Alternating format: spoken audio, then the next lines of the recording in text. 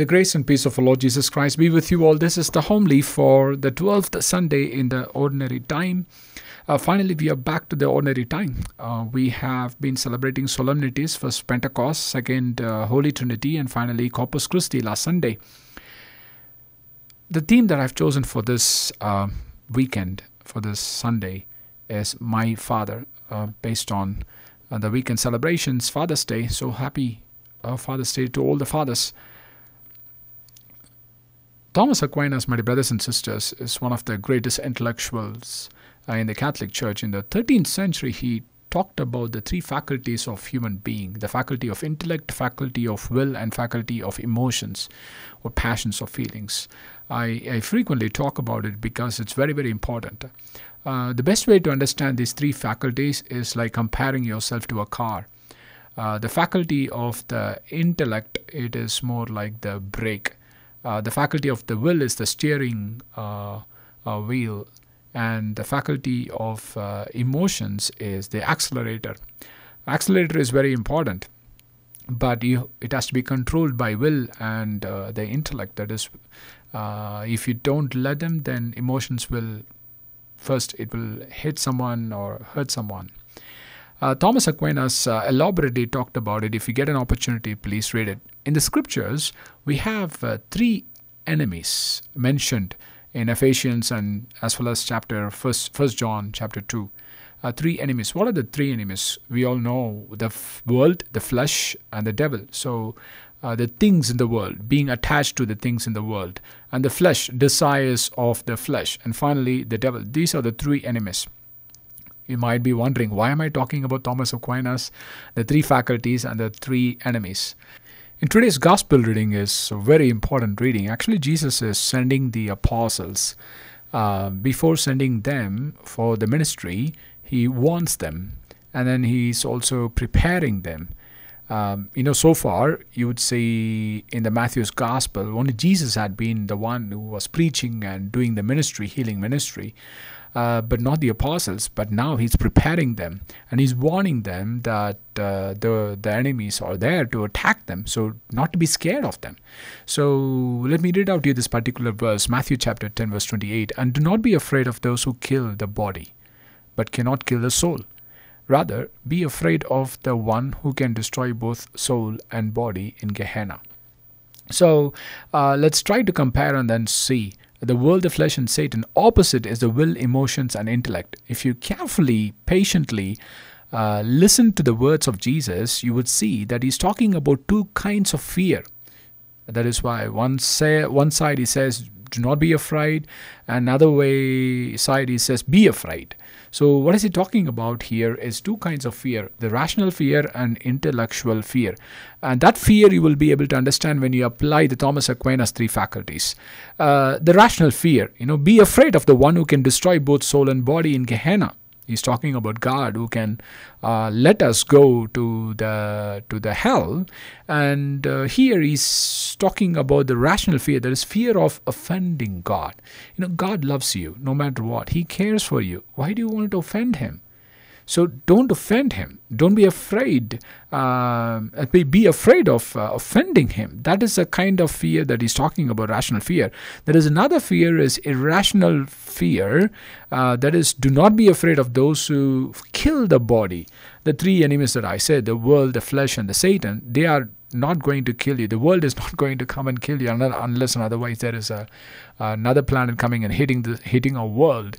What he means by what the scripture means by the world and the flesh, those who belong to the world will act like the world. And that's what is happening right now. People act like the world nowadays. And those who say yes to the desires of the flesh, and those who say yes to Satan, these people will be naturally against those people who believe in God. So Jesus is sending these apostles and telling that you will be hated and persecuted, even killed.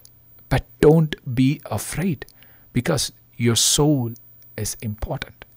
I'm also giving a warning. Why? Because don't think that body is not important. No, body is important. Thomas Aquinas even say that body is a form of the soul. That is why in the Catholic Church we respect the body. We bury the body in the cemetery, not cremate the ashes and throw it in the oceans. No. We believe in the resurrection of the body. So that is why in the passage also you will see, be afraid of the one who can destroy both soul and body in Gehenna. Wait a minute, your body is on earth, right? How will, he's talking about the resurrection of the body. Everyone will rise and later you will be thrown into Gehenna according to the deeds, or you will go to heaven. So that's a thing he's talking about. The body is a perishable shell. To understand it in simple way, and the soul that is immortal, soul is immortal, is one's real self. That's real self, but body is the reflection or the form of the soul. Other human beings can destroy one's impermanent body, but only God has power over life and death eternally. So be afraid of him. Be afraid of him in the sense fear of offending him. Do not fear other men, and don't even fear Satan. Opposite things nowadays happens. People are afraid of Satan, not of God, but have the reverent fear of God that leads to a righteous life and the fear of offending him. Satan's home is a fiery pit, or as Jesus calls Satan's abode, Gehenna. However, it is also the place of final punishment for the lost souls who reject God's sovereignty and over which God exercises ultimate power and authority. Based on this reflection, my dear brothers and sisters, if you read the next verse, verse 29, Jesus gives this example. Are not 2 sparrows sold for a small coin? Yet not one of them falls to the ground without your Father's knowledge. Even all the hairs of your head are counted. So, do not be afraid. You are worth more than many sparrows. Sparrows were the cheapest meat that one could buy at the market and were eaten by the poor people. They are worth hardly anything in material terms. And yet, even the death of a sparrow is God's concern. And God cares. The point of Jesus' comparison between a person and a sparrow is, if God cares for the sparrows that he created, then he will care even more about men and women who are his masterpiece of creation made in his image. So what Jesus is trying to say is, God loves you and God cares for you. It is really good to remember on the Father's Day to appreciate how much God the Father, who loves us so much. That is the point of Jesus. Jesus says very clearly, even if you don't have a good father, you have the real Father, that is God the Father, who really loves you. And remember, before the time of Jesus, people were scared of God. And God is their master. But now says, no, God is your Father. Is Abba, is your daddy. He loves you. He cares for you. He wants the best for you. Today, as we celebrate Father's Day, I know how many of you know this. Actually, it was a woman who initiated the Father's Day, not a man. Her name is Sonora Smart Dot, in honor of her father. The first Father's Day was celebrated in June 1910. Remember, Mother's Day was celebrated even before, 1908. First time in Spokane, Washington. In 1972, only after so many years, 1972, President Nixon established a permanent national observance of Father's Day to be held on the 3rd Sunday of June each year. That is why we are celebrating Father's Day this weekend. It is good to understand and read the importance of the role of a father in a family. This is going to shock many of you, but pay attention. I have attached the entire article written by Krisch, Ph.D. She works for a senior fellow at the Greater Good Science Center. In this article, she explains certain role of a father. In general, kids who have dads that actively participate in their care and that interact with them a lot more likely to be smarter and more successful in school and work. Be happier. Children with positively involved fathers are more likely to be happier and more satisfied with their lives overall. They experience less depression, distress, anxiety, and negative emotions like fear and guilt. Have more friends and better relationships. Children whose fathers are positively involved have better social skills. They tend to be more popular and better liked. They have fewer conflicts with their peers. They are also more likely to grow up to be tolerant and understanding, have positive interactions with their siblings, have supportive social networks made up of long-term close relationships. Number 4, have happier, healthier mothers. When fathers are emotionally supportive of their children's mother, moms are more likely to enjoy a greater sense of well-being. In addition, supported moms are more likely maintain healthy pregnancy behaviors, an indicator that father support increases the odds that both mother and baby will be physically healthy. Number 5, and they are less likely to get into trouble or otherwise engage in risky behavior. This is the common, in generally you will see if you have a good father who is involved, the child is going to be good. Studies show that when a child has a good and involved father and mother, the child grows in a healthy maturity decisiveness. In other words, the role of a good father and a mother has a greater impact in the good life of a child. It is so ironical. These statistics, these studies come out when so many mothers, by choice, deny the role of a father. Unfortunately, not by chance, by choice. The responsibility of the father begins even before conception. This is a very interesting article. The Science of Dad and the Father Effect, written by Joshua Krisch. Once again, I've attached this entire article, so please read it. There is epigenetics, the study of changes in the expression of DNA. That is epigenetics, that are caused by lifestyle choices, the environment and other outside factors. While we tend to blame mothers for ruining the genetic information in their eggs with drugs and alcohol, until recently we had a little concept of how fathers' vices might impact their sperm.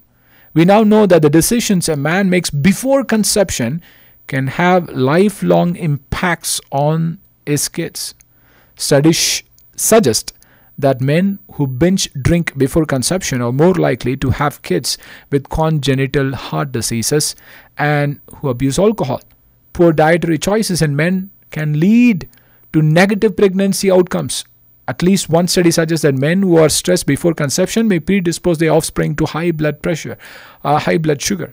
In other words, my dear brothers and sisters, the study says that conjugal love, the sexual act, is a sacred act, is a responsible act. Both have to be responsible.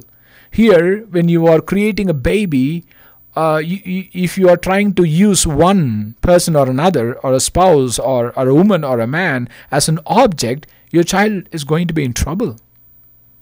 So once again, the science that brings back the Catholic concept of marriage here, the importance of marriage, the importance of this sacred sexual act. The reason why I pointed out is to understand the role of the father. The role of the father, qualitative role, is very, very important. It begins even before conception. But there are so many children who do not have good fathers and who are abandoned, who are orphaned. I remember a beautiful book written by Paul Witz, a psychologist, The Faith of the Fatherless, where he talks about atheism mostly caused by the fathers.